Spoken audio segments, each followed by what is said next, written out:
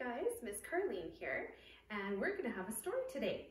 And I'm wondering if some of you guys have a favorite blanket or a stuffy that you sleep with, because I brought my blanket that I had when I was really little, and I'm going to show you that to you after I read the book.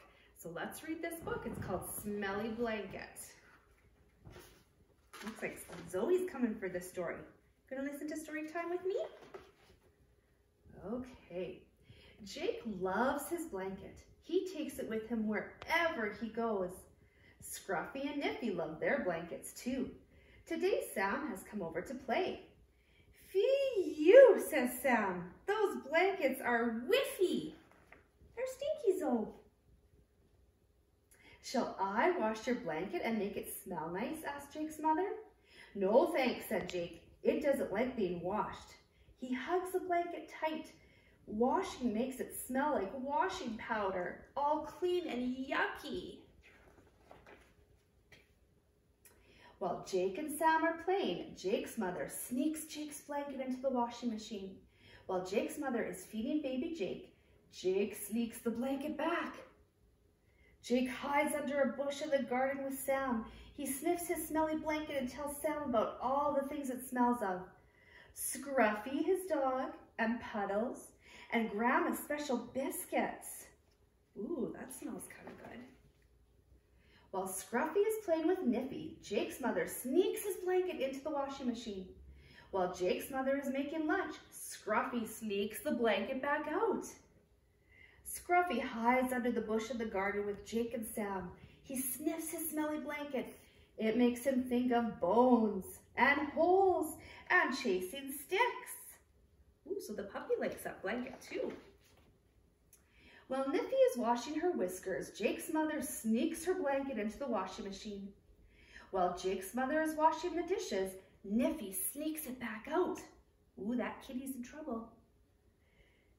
She hides under the bush in the garden with Jake and Sam and Scruffy. Niffy sniffs her smelly blanket. It smells of kippers and mice and saucers of cream. Jake's mother sneaks baby's blanket while he is asleep. She is putting it in the washing machine when, wah! Baby wants his blanket. Jake's mother gives baby his smelly blanket and he sniffs it. It reminds him of cuddles and car rides and big brother Jake. While Jake and Sam are playing, Jake's mother sneaks Jake's blanket into the washing machine. They search upstairs. They search downstairs. Then they search in the garden. There you are, said Jake's mom. Come on, let's go, says Jake's mother. If you won't let me wash your blankets, then let's give them a good airing. Jake's mother, baby, Jake, Sam, Scruffy, and Niffy shake out the blankets. Up and down they shake them, round and round. At last the blankets have all been aired out. Everyone flops down in the grass. I've had a lovely morning, laughs Jake's mother. We may be smelly, but at least we've had fun, says Sam. I've had a lovely morning too, giggles Jake. My blanket is full of sunshine and laughter.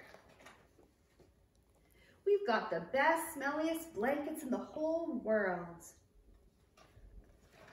And there they are with their blankies. Okay, so I'm gonna show you my blankie.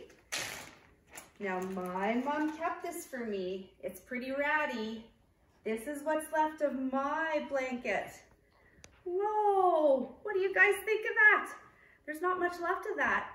But this blankie, oh, I always had to have it with me when I slept and everywhere I went. So that's what's left of my blanket. Not a whole lot. But I bet you guys have something special you sleep with too. All right, guys, we'll see you later.